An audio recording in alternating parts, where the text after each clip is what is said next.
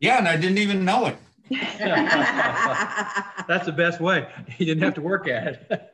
I really planned to set up something for Advent candles, and Advent got here before I was ready. Yeah. Imagine that.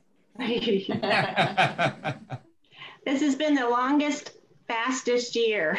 Yes. Yes. Yes. Yeah. Debbie, did you get to check for the empty medicine bottles? I was at church this morning and I'm like, dang it, I got a call. So I'll call tomorrow. Okay, just let me know. I will. Thank you. Share the screen. I had the heckest time trying to get all of my music downloaded. I don't know what the solution was. Linda. Oh my goodness. That is just perfection. Isn't that gorgeous? Aww. So I have something on my Amazon wish list, which is a face mask with an Australian Shepherd that is the same color pattern as Mozart.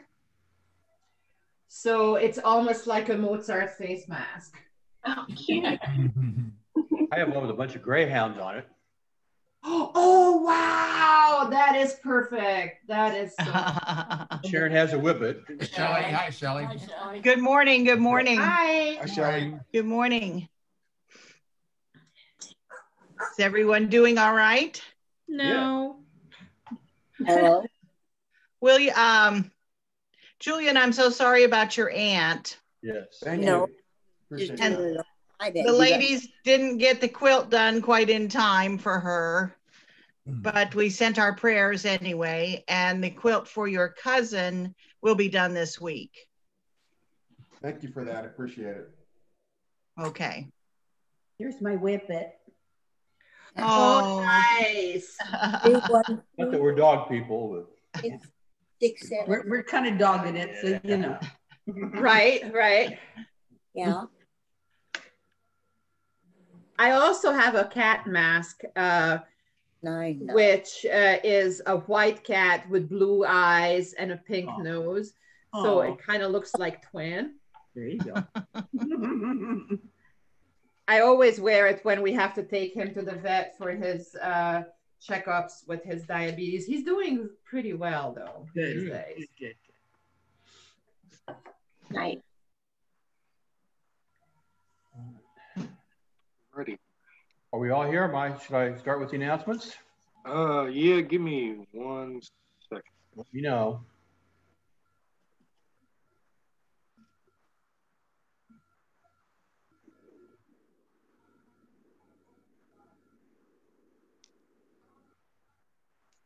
All right. Okay.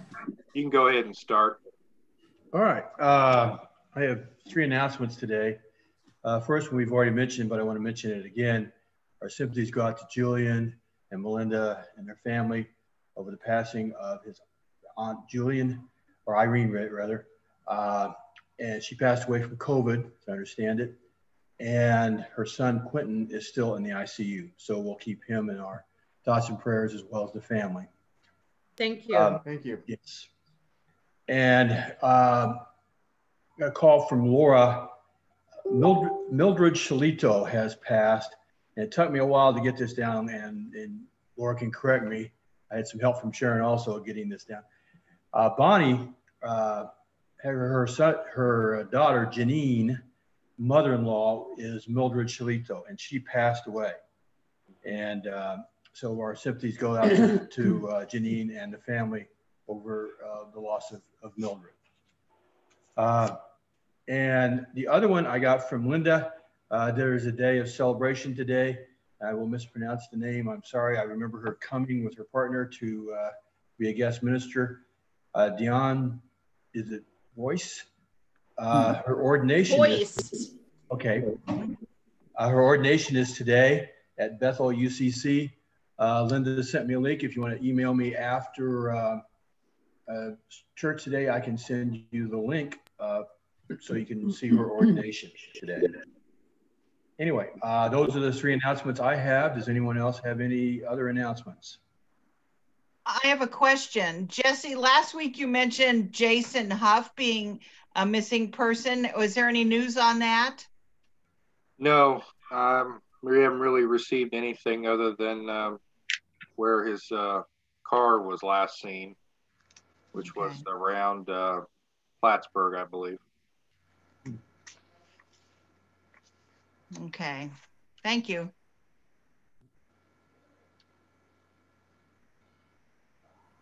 All right, anyone else? All right. What's next, Jesse? The call to worship or? Kimmy has a song Okay. that I pre-recorded. Okay. Let me know if you can't. I believe I hit volume share. Give me a thumbs up if you can hear it.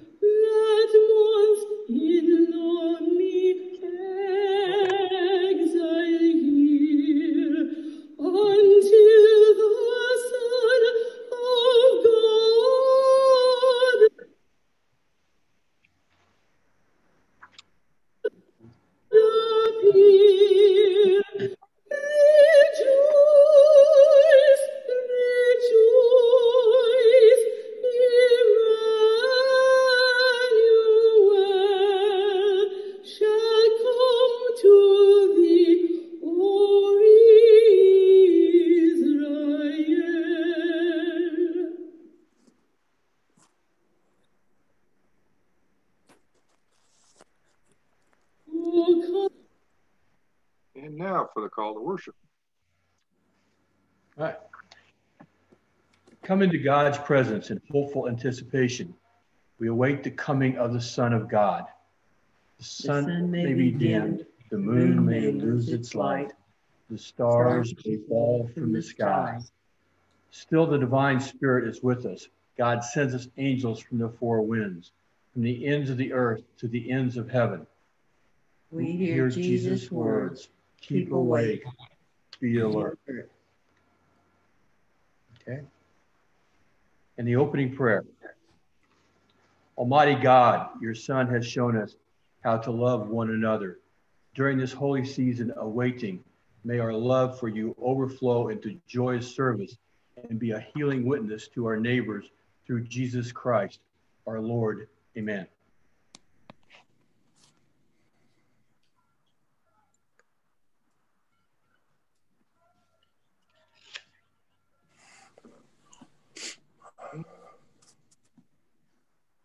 Give me 1 second. It's supposed to be a song. I think the boys are going to be lighting a candle while we sing the song, while Kimmy sings.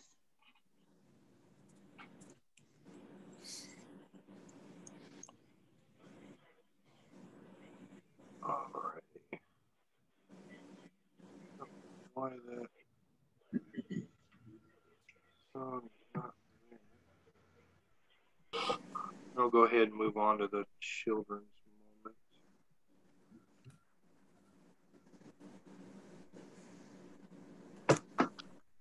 Sorry, we got a little stage fright. I completely understand that. He was all ready forever, and then he walked away. Would you like me to do it? That would be Hi, Jessica. Hi. Okay.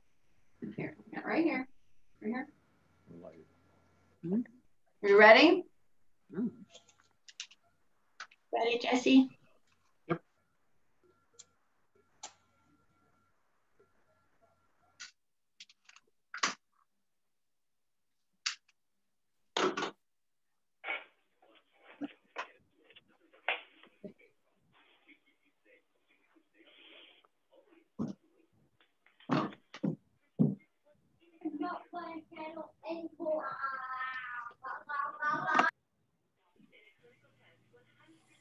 first candle symbolizes our hope for the Advent season.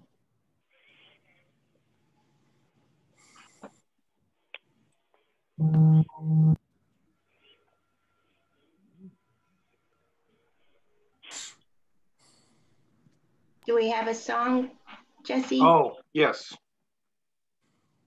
Give me.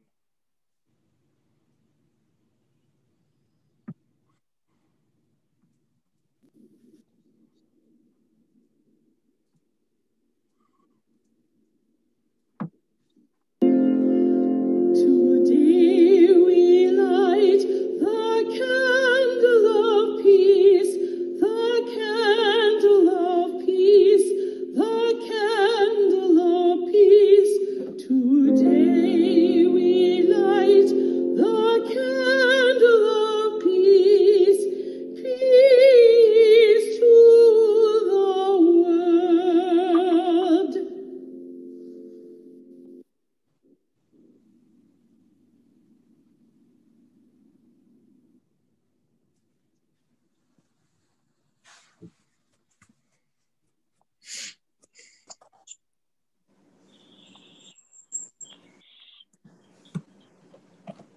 Morning. Good morning.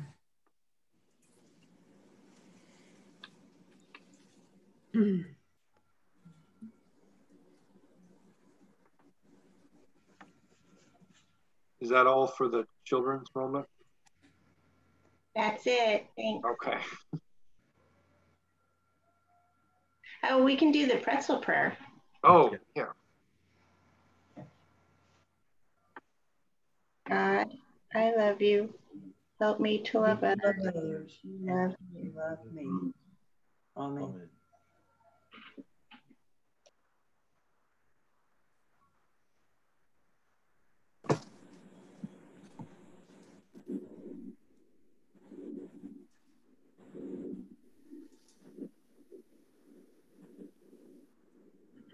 Let us pray.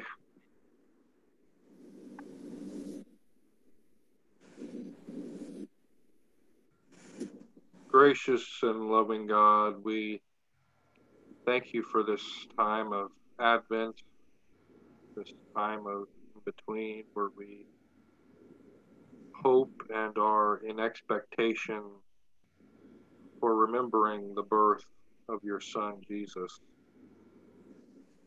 As we move through this time of uncertainty and as we lift up those who have suffered through this time, through the loss of loved ones, sickness and illness, we ask that your healing presence be with them. And we ask that you guide us through this time so that we can have our hope and peace, so that we can be ready for the newness of life that comes with the Advent season. And as our Savior has taught us to pray, our Father, who art in heaven, hallowed be thy name. Thy kingdom come, thy will be done on earth as it is in heaven.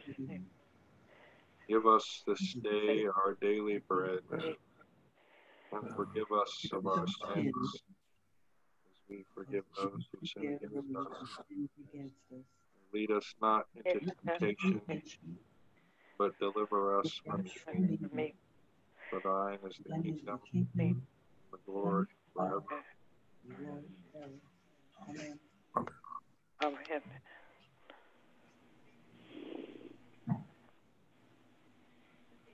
Now for our scripture reading. Which one are we doing? Oh, Mark 1 through 8? Yes. It is the beginning of the good news of Jesus Christ, the Son of God, as it is written in the prophet Isaiah. See, I'm sending my messenger ahead of you, who will prepare your way. The voice of one crying out in the wilderness, prepare the way of the Lord, make his path straight. John the baptizer appeared in the wilderness, proclaiming a baptism of repentance for the forgiveness of sins. And people from the whole Judean countryside and all the people of Jerusalem were going out to him and were baptized by him in the river Jordan, confessing their sins. Now John was clothed with camel's hair, with a leather belt around his waist, and he ate locusts and wild honey. He proclaimed, "The one who is more powerful than I is coming after me. I am not worthy to stoop down and untie the thong of his sandals. I have baptized you with water, but he will baptize you with the Holy Spirit." Amen.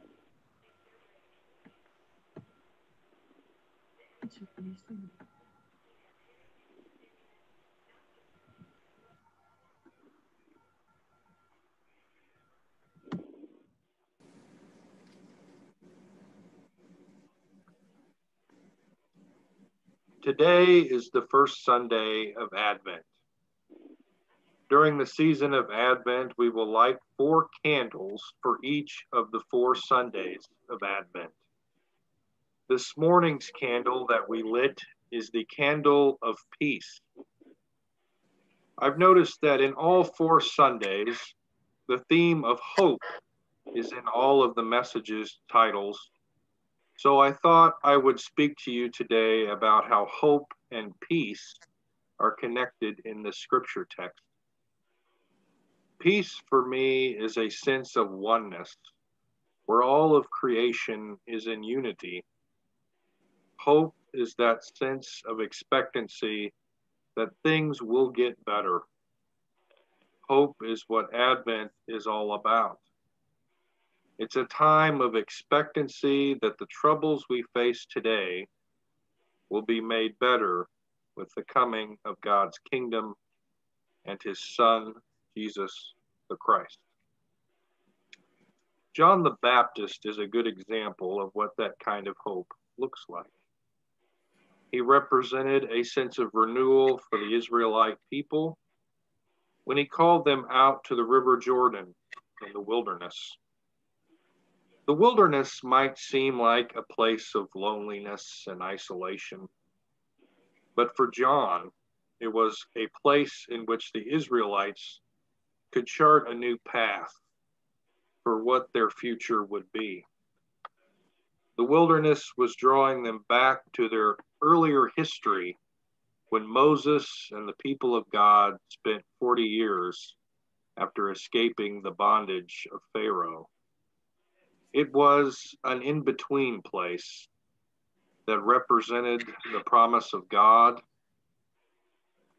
and the not yet fulfillment of God's promise. The Hebrew writers believe that it was in this in-between space where God was experienced. The hope of peace was something that the Israelites people were expecting. They were oppressed by the Roman Empire and were waiting for their Exodus experience of liberation, which would be Jesus and the kingdom of God. What do we hope for on this day? What are we anticipating as we journey through this time of Advent? Like the Israelite people and John the Baptist, we too are in an in-between space, a space where we hope and anticipate that things will get better, but we are not there, so we wait. There is a lot that I am waiting in anticipation for. I long for the time when we can get back together again and I can travel more to see my family. I am waiting to finish my degree and start a new profession as a minister. I am waiting for that time when we can have social gatherings again. Let us remember that as we wait in anticipation for the promise of God's kingdom of peace, that it is in this in-between space that God is preparing us for what is to come. It is this preparation that we are able, it is because of this preparation that we are able to walk in newness of life. Amen.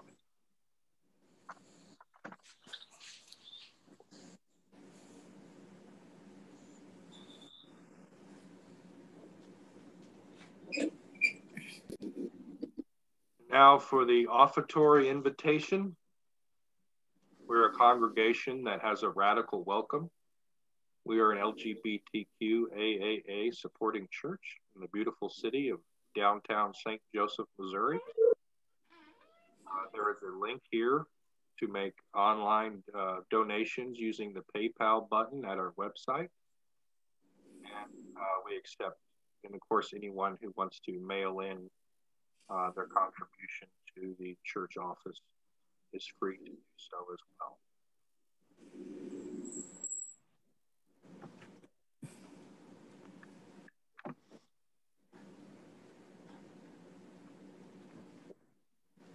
Now this is stanza 3, Come Thou Long Expected Jesus.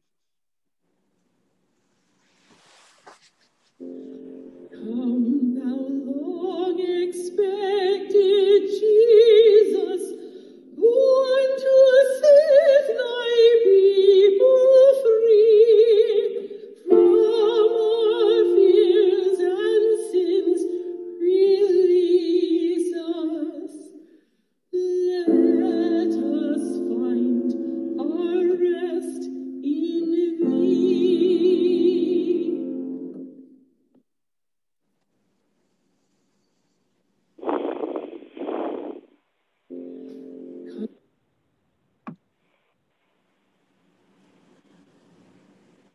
Now for our benediction, let us go in peace to love and serve the Lord and work towards peace for that day when God will be made known to us. Amen.